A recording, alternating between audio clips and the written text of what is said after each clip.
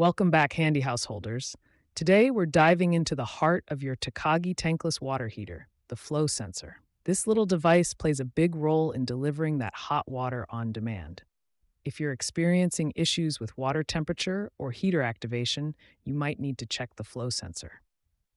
Safety first. If you're not comfortable with this task, it's best to call a professional. Ready to get your hands a little dirty? Let's jump in. The flow sensor in your Takagi water heater detects when hot water is needed and helps regulate the heating process.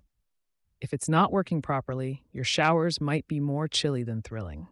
I'll guide you through troubleshooting and cleaning the flow sensor. Step 1. Safety shutdown.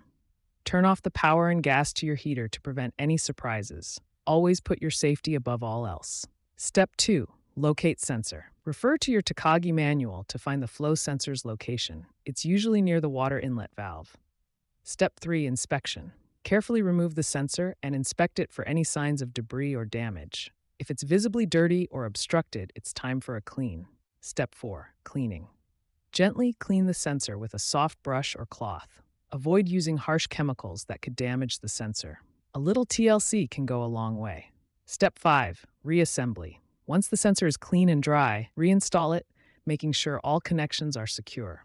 This is crucial for accurate operation. Step 6. Testing. Restore power and gas to your heater and give it a test run.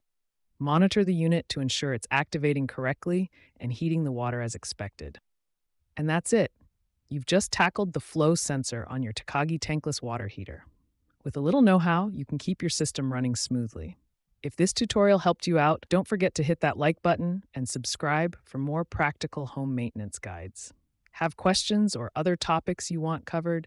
Leave a comment below and let's keep the hot water flowing. Until next time, stay handy and stay happy.